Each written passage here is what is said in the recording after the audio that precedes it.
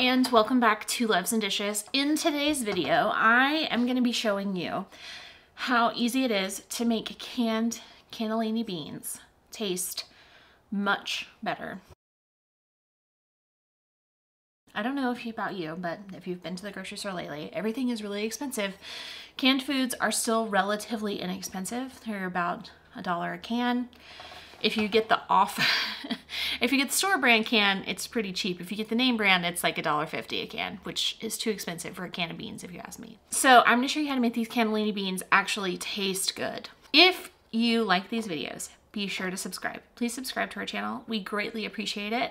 It allows us to continue to make videos like these so that we can help you learn how to cook. Okay, let's get started. We're gonna cook 1 to 2 slices of bacon. You could cook more bacon if you wanted to. Your beans just might be a little bit greasier if you don't pour off the grease. So if you're going to cook more bacon and then put the beans in, I would pour off some of the grease before you add the beans, but that's it.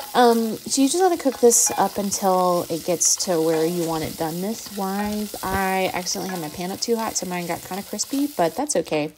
I added my can of cannellini beans, and I've added half a cup of water. You could also add chicken stock if you wanted more flavor. That would probably be really good. Or vegetable stock would work fine too. I'm sure beef stock would work as well. Any kind of stock would be good.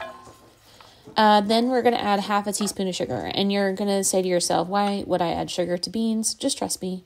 They make everything better. A little bit of vinegar and some garlic and onion powder. And honestly, like with vegetables in a can like this, if you add just a touch of sugar, it really makes them taste way better.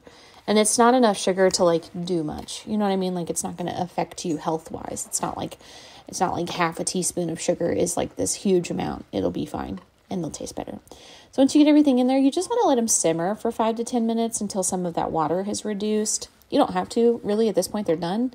But that's it. If you want to see more recipes, be sure to check out Loaves and Dishes, and thanks for watching.